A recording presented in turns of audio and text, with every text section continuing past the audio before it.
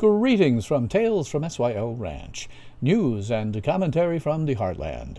And I'm your host, Bill Stone. I want to come to you today to talk about something that was driven home for me fairly recently, within the last 24 hours, really. I've been kicking around doing a video like this, but I had an impetus to actually do it this time.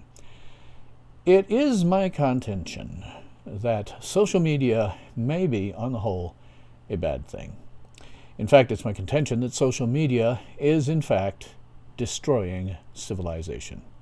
Now, what I mean by that is maybe not what it sounds like on the top.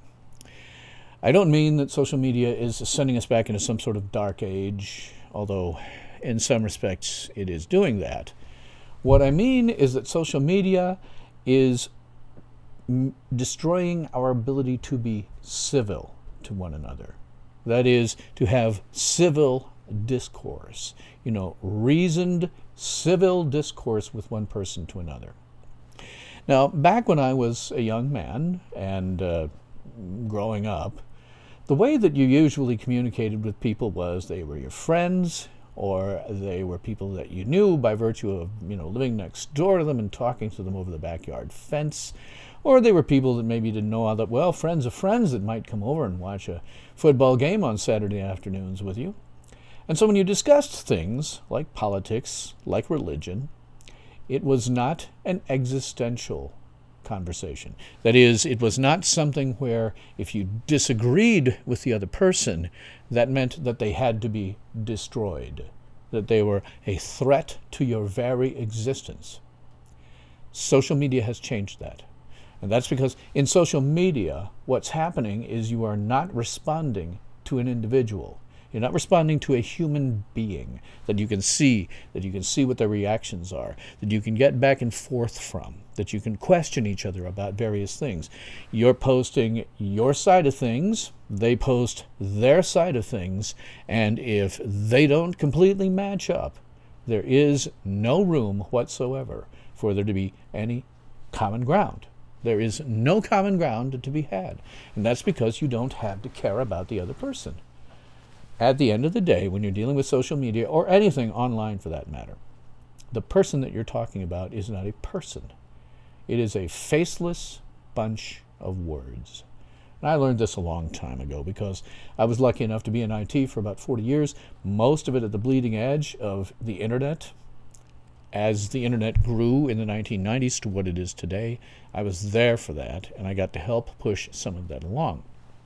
And so it occurred to me a long time ago that for the most part, the people that I was dealing with, whose words I were using to judge them, and who were judging me based on my words, were simply that, words on a screen. They were not people per se. They were words on a screen. And I also recognized that to some extent, when people are posting something on social media or anywhere else, you're seeing something of a persona. Even here on YouTube, what I'm doing right now, I am to some extent pushing a persona. It's why you see me wearing this costume. It's why you see this green screen behind me of what looks like a busy newsroom, because trust me, there's nothing behind me but a green screen. It's just green back there. I'm putting in a busy newsroom because I want to push a certain type of brand. I want to push a certain type of persona. Now, it doesn't mean that I'm acting. I was going to make that very, very clear. I am not acting. When I'm telling you my opinions, they're coming usually straight off the top of my head. I very rarely script these out. I have some notion about what I'm going to say. But the opinions that you're hearing are my own opinions. They're what I have to say about a given subject. They're not me acting. This is different from many YouTubers. I'm told, and you can see other YouTubers who have been surprised by this when they've gone to conventions that involve YouTubers, that many YouTubers, a lot of the successful ones that you know, are just acting. They are not really believing the things they are saying. They are playing to an audience that they know will get them subs and likes and views. They're not necessarily people that they pretend to be. I am the person that you see before you, for the most part, with the exception of I am pushing this persona. However, what you see in front of you is not exactly who I am. I'm talking to you. I'm talking to hopefully lots and lots of people who tens of thousands. Perhaps I'll be up to PewDiePie status someday, and I will be speaking to millions of people. But if you took me offline, if you got rid of the costume, put me in a t-shirt and jeans, what you're going to find is that I'm not quite the same. There's going to be a lot more back and forth. There's going to be a lot more listening. And if you're talking to me as a human being, I'm not just going to be giving out my opinion. I'm going to be giving out my opinion. I'm going to hear yours back, and that'll alter maybe some of what I think or how I'm going to deal with you. And the reason for this is real simple. I'm dealing with a real human being there. When you talk about social media, you're no longer dealing with real human beings. You're dealing with words on a screen. You do not any longer think of the person that you are typing at as a human being.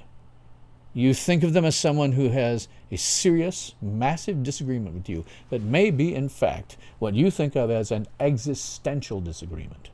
That is, what they believe is so foreign to what your own beliefs are that they must be suppressed or perhaps even killed for holding those views. We see this constantly in modern politics. Social media is destroying civility. It is destroying that civilization. It is destroying civility because we don't have to care about the other person that we're talking to. We just read their words, make assumptions about who they are as people, and we're wrong.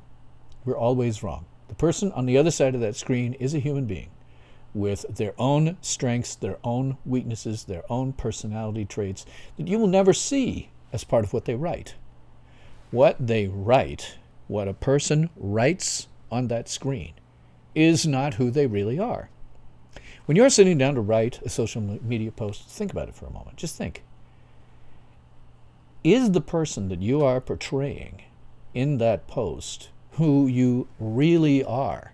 Does it represent you personally as an individual? And I think you'll find most of the time it doesn't. It is you holding forth an opinion, but the opinion is something that you deeply hold. And any time that you see somebody else who has a differing opinion, it becomes an existential issue. It's something that must be ended.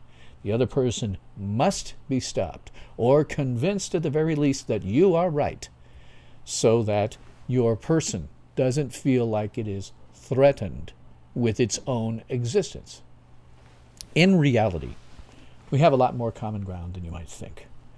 Now, in the past, when I was a young man, when I was first growing up, we had to care about the other person because the way that we interacted primarily was personally, face to face. We would see each other face to face. We would be able to get to know the other person and know them as people so that when they came up with some kind of opinion that we disagreed with, there would be back and forth.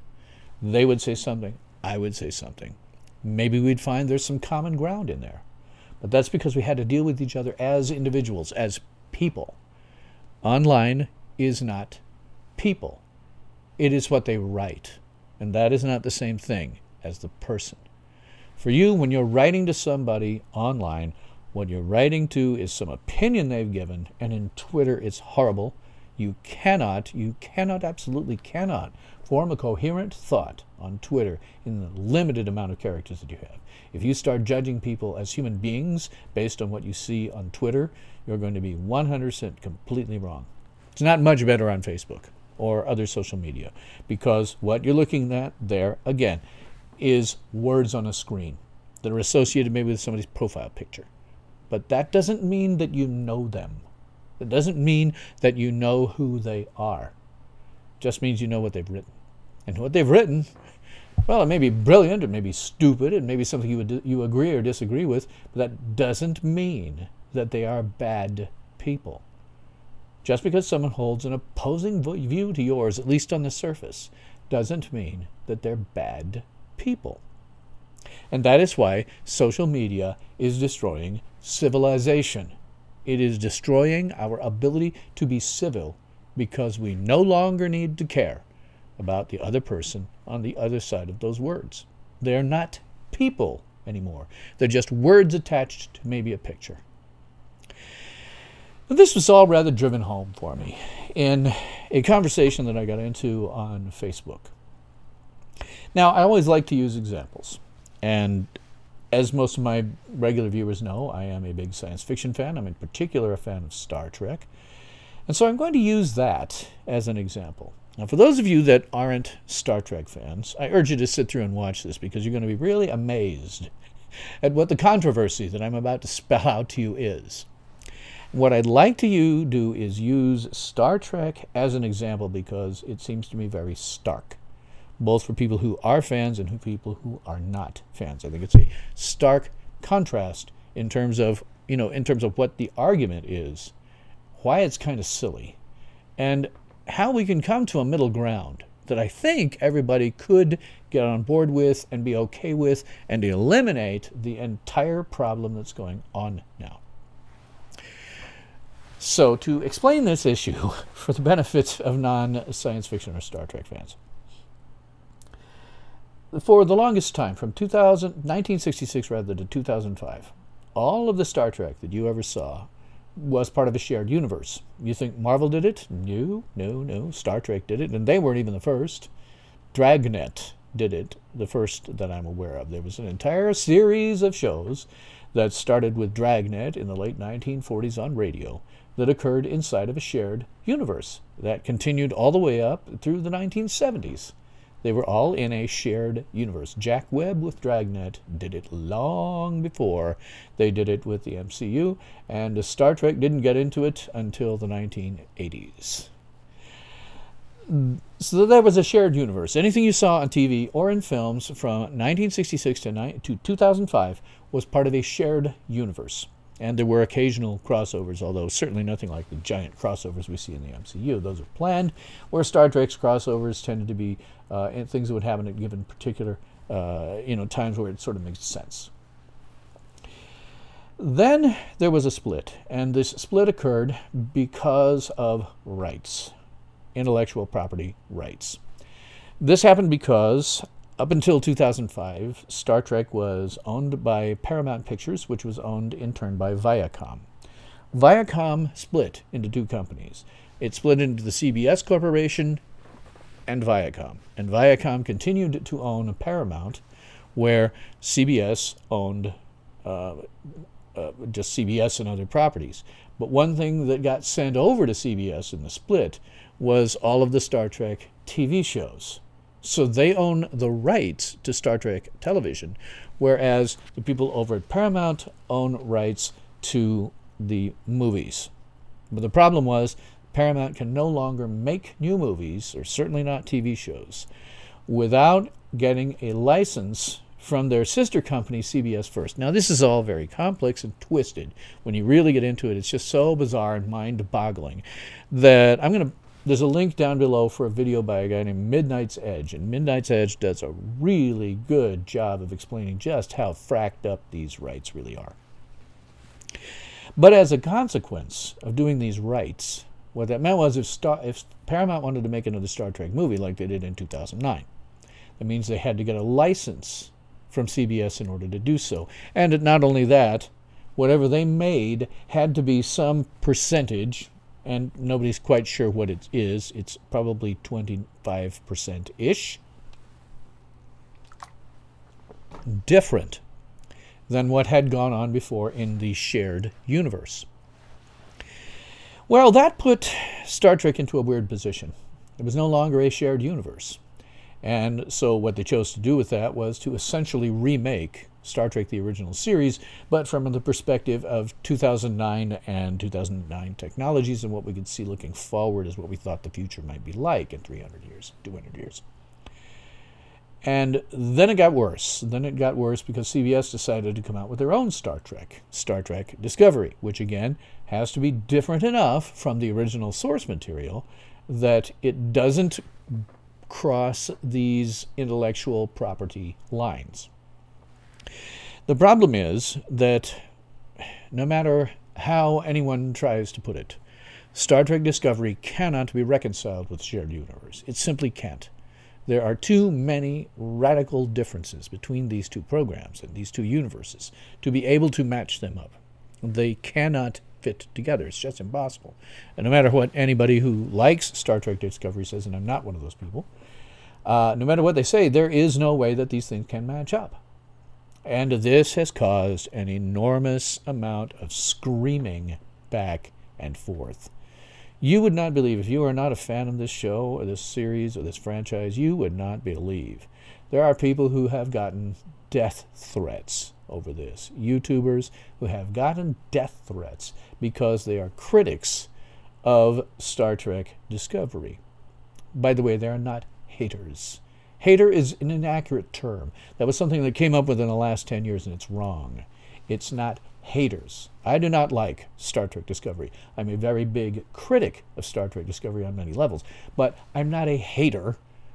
Hating something is an emotion that I and other critics of this show do not have. We do not hate this show. We are critical of this show, and it is inaccurate to ever refer to us as haters, and in fact it's usually inaccurate to refer to almost anyone who doesn't like something that you happen to like as a hater. They're not haters, they're critics of it. They have some reason that they don't like it. And there's nothing wrong with not liking something.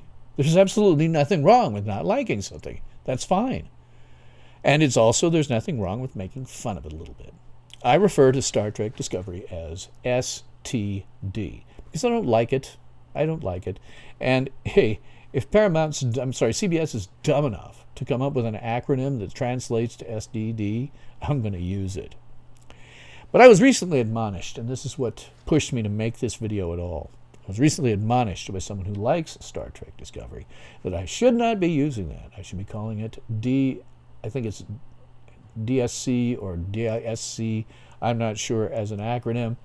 And if I wasn't, then I was being disrespectful to that series, I was being childish, and I was being disrespectful to the franchise as a whole. Now, I have to tell you, I am old enough that I watched Star Trek when it first ran on NBC back in the 1960s. In fact, it has a very special place in my heart and my life for a number of reasons. I'm not going to go into it. I'm a huge fan of the franchise. It is not disrespectful of the franchise simply to dislike this one program. Nor should I be hamstrung by some authority figure's idea of what I should be calling this show. I don't like it. I want to insult it. I want to be disrespectful to it, so I call it STD. There's nothing wrong with that. There is absolutely nothing wrong with that. Look at other places. Look at other things, right? People who are fans of sports, football fans, well, they have lots and lots of ways to be disrespectful to teams who are playing against their own favorite team. This is not new. This is not new in the slightest. If you look over at Star Wars fans, they have many, many ways to be disrespectful to various aspects of Star Wars that they dislike. This is not new. No one should be hamstrung about what they can say based on what CBS tells them they have to say. And it doesn't mean anything except that I don't like this show. That's all it means. But there has been a massive split because of this rights issue. Because CBS owns part of it, Paramount owns part of it. They all have to be a little bit different, and none of them bear any resemblance whatsoever to the original Star Trek shared universe as we saw from 1966 to 2005. So what I'm going to do is walk through this basic problem and show you how you can resolve this in a civil fashion. And I would like to say that there are probably many other ways in many other subjects, particularly politics, where you can resolve something in a civil fashion. You can find a middle ground of some kind that most everyone can agree on. You don't have to assume that the person who held a different view than you represents an existential crisis that must be destroyed. Otherwise, you yourself will be destroyed. So I'm going to walk through this. I'm going to walk through sort of the history of this franchise, where the splits happen, and why it is that fans get so irate about it. So to start with, there are multiple universes in Star Trek. This is something Star Trek has always done. It ascribes to something called the many worlds theory. And that is that there are many, many alternate universes, some of which are very similar to ours, some of which can be very, very different. In fact, according to quantum theory, if you want to get down this low, there is a different alternate universe where, say, it differs from ours only by the spin of one electron somewhere in the utter vastness of the universe. Now, there are also, so these are a whole series of universes that if you went from one to the other, you would not know the difference whatsoever between our universe and it. There are universes, theoretically at least, that would be radically different from ours. And this is what Star Trek has always embraced. So I want to start out here from the alternate universe theory, the many worlds theory, which Star Trek adheres to, with our universe. This is the universe that you and I inhabit. This is the universe where our history leads up to the present time of whenever you're watching this video. We know what happened then. We do not know what happens in the future. We have no idea about that. But this is our universe, the one that you and I inhabit. In terms of Star Trek, there has, from 1966 to 2005, been a shared universe. That is the TV series Star Trek, the original one. Although the sharedness of this has always been debated by fans, the 1970s Star Trek, the animated series, a series of movies that were based around those characters, Star Trek the Motion Picture, Star Trek II, The Wrath of Khan, Star Trek III, The Search for Spock, Star Trek IV, The Voyage Home, Star Trek V, The Final Frontier, and Star Trek VI, The Undiscovered Country. And there have also been TV series made in another era of that. Star Trek The Next Generation, Star Trek Deep Space Nine, several films, Star Trek Generations, Star Trek First Contact, Star Trek Insurrection, and Star Trek Nemesis, and Star Trek Voyager, as well as one prequel that occurs before the Star Trek original series called Star Trek Enterprise. These are all in what I call a shared universe. I no longer can refer to it as canon for a variety of reasons, but is a shared universe. This was before Marvel did it. Star Trek had done it starting back in 1966. Now, most fans want to approach this shared universe as something that exists in our future. I radically disagree. I would say that this shared universe is an alternate universe of its own, because there are things that have happened in our universe that did not happen in Star Trek and vice versa. I would say that this universe's history is identical to ours until you get to the year 1964, when Gene Roddenberry first started working on Star Trek as a TV series. Because in the shared universe, Star Trek is not a TV series. It splits in 1964. Its history is identical to ours up until 1964. And that is why if you look at the technology, even today, of the most recent Star Trek movies and TV series, it looks dated. And that's for one very, very simple reason. Futurists of the 1960s in 1964 could not envision the breakthroughs that we would see in information technology. In the shared Star Trek universe, they did not see those breakthroughs in information technology. They were much, much slower to come along. And that's because futurists, the difference between the Star Trek shared universe and ours is that they saw massive increases in power that led to significantly more space exploration than we got. This splits in 1964. And the reason that we see what we do in the shared universe in terms of technology is because in the 1960s, our best futurists, our best science fiction authors, could not envision a computer smaller than the size of a warehouse, because that's what they were back then. What they thought was going to happen was that we would see widespread nuclear power, and this would lead to ever-increasing better and better power generation. That wasn't what we got. What we got was massive breakthroughs in IT. And so that's when you look at all of these series, you see the IT and it looks rather primitive. Again, it's because futurists of that time could not conceive of IT breakthroughs. They conceived of power breakthroughs. And that's why I say that this universe, the shared universe, splits at ours in 1964 as the day that Gene Roddenberry, who created this, decided to start working on Star Trek, the original series.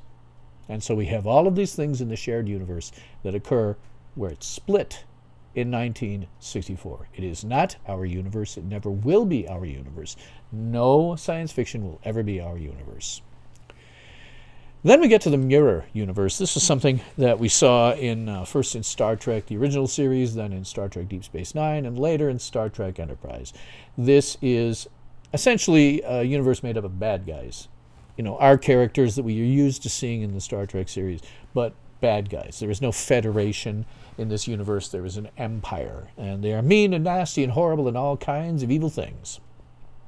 But fans first saw this in Star Trek, the original series. It was seen in later Star Trek series, and we have always referred to this as simply the mirror universe. Then, due to rights issues, we come to our Kelvin universe. Now, this universe is typically said to have started at a couple of specific points that I'm going to talk about, have split off from not our universe, but from the shared universe at a couple of specific points. But I'm going to argue that that's not the case. The Kelvin universe shows us a future with a lot more advanced information technology as well as power generation. I would say that this universe actually split off in 2009. This universe is what the people in 2009, the futurists of that era 10 years ago, were looking forward from. They were saying, okay, if we look at what's come up to 2009, what does the future look like from that perspective? Not from the 1964 perspective, but from the 2009 perspective. So I would say the Kelvin timeline actually begins when it split off in 2009, the moment that J.J. Abrams started working on the first of those 3 Star Trek movies. And this is the universe that we see in the movies Star Trek Into Darkness, and Star Trek Beyond. There have, however, been crossovers. Now, this is totally independent of the rights. This is how you can, as a fan, make sense of how stuff went on. There were crossovers from the shared universe that we saw in the first Star Trek movie. Now, most people try to put this and say that the Kelvin universe was the same as the shared universe up until a couple of key points. You'll notice on the far right of the graph, on the shared universe side, there is an event in 2387 called the Destruction of Romulus. Romulus, if you don't know, was the seat of the Romulan Empire and was one of the Federation's big bad guys throughout the entire 200 years of its history of the shared universe. At that point, Romulus was destroyed, and in an effort to save it, Spock and the antagonist of the first Star Trek film went back in time. Now, most people like to say they went back in time to a point in the shared universe, at which point it split off into an alternate universe. But I believe that is not the case. I would say, again, the Kelvin timeline begins in 2009. Shared universe started in 1964. And in 2387, those characters went not only backwards in time, but also sideways in time to the Kelvin universe. And Nero arrived in 2233, and Spock arrived in 2258. It was not a movement backwards along their own universe. It was a movement backwards in time and sideways in time to the Kelvin universe. That's how you can explain that, irregardless of rights. The rights issue makes this a whole lot thornier. But if you're just a fan looking at it from that perspective, this is a way that you can resolve it. Then we get to the part that is most contentious at this point in time with Star Trek fans, and that is what I am calling the Discovery universe. This is a universe that, unlike the shared universe and unlike the Kelvin universe, did not begin in 1964 nor in 2008. But rather in 2017, when Star Trek Discovery first aired. And that is because there are significant differences in the level of information technology and some of the propulsion technology that we see in Star Trek Discovery that is irreconcilable with neither the shared universe nor the Kelvin universe. It is simply irreconcilable. For those of you who believe, as the producers of Star Trek Discovery have said, that Star Trek Discovery is a prequel to Star Trek the original series, I have to tell you no, that's just not possible. There are too many radically different things that we see in Star Trek Discovery that it cannot possibly fit in the shared universe. It might fit a little bit better in the Kelvin universe, but honestly, I don't think so. So Star Trek: The Discovery universe begins in 2017. That is, the history of that universe is identical to our universe up until 2017, when that show started airing. And this Discovery universe we have only seen on Star Trek Discovery. Now, as you recall, there was a mirror universe to the original timeline, and I'd also mentioned that their shared universe, rather. I would also mention that we do not know at what point this shared universe split off from our own. We clearly share some kind of common background with it, but the point at which it split off from our own is totally unknown. Discovery also has a mirror universe that we saw in the first season of Star Trek Discovery. And again, with this one, we have no idea where it split off from our own. This is not the same mirror universe that was mirror to the shared universe, because, again, there are radical differences in this mirror universe that cannot be reconciled with the shared universe. It's just impossible. And I can point you to many, many different areas where this is true. So I call this one the Discovery Mirror Universe. It is a mirror universe to Star Trek Discovery. And again, we have seen this in the first season of Star Trek Discovery. And again, we do not know at which point this diverged from our own universe. It appears to share something common in the far past, but we don't know. We simply don't know where that thing starts. So this mirror universe also exists, but it is a mirror to the Discovery universe and not a mirror to the shared universe. And that is how you can, if you wish to adopt that, this is how you can resolve all of these issues that we are seeing that we currently think of as serious disagreements and existential disagreements about a TV series, for God's sake. This is how we can resolve all that. This is how we can do so in a civil way. We just say, acknowledge, yes, these things don't fit. Sometimes these universes are like trying to put a square peg in a round hole, and they no longer fit the shared universe. And that's fine. That's absolutely fine. Now, it may be as we go along and see more of these series, and we may discover that events that happened in the shared universe were similar to, or maybe identical to, events that happened in back of, like, say, Discovery. Or maybe some adventures that we saw in the original series happened in Star Trek, the Kelvin universe. But it means that those who create those things are totally freed from any necessity of doing exactly what the shared universe did. They can do anything that they want to, and that isn't a bad thing. Despite the fact that I don't like Discovery, I am a critic of Discovery, it's not a bad thing for them to be able to do what they want to do with this universe. That's how we can do this in a civil fashion, and that's just with a TV series. We can find civil ways to resolve our disagreements, whether it be politics, whether it be sociology. We can find a common ground that will allow us to say, we will agree to disagree. That is a concept that's totally lost from our modern lexicon. It used to be if you disagreed with someone, and it was a person that you knew, not just words on a screen attached to a picture, you could say to them, well, I disagree with you. We'll just have to agree to disagree. And in fact, in the best form of that, we say, I disagree with what you say, but I will fight to the death to defend your right to say it.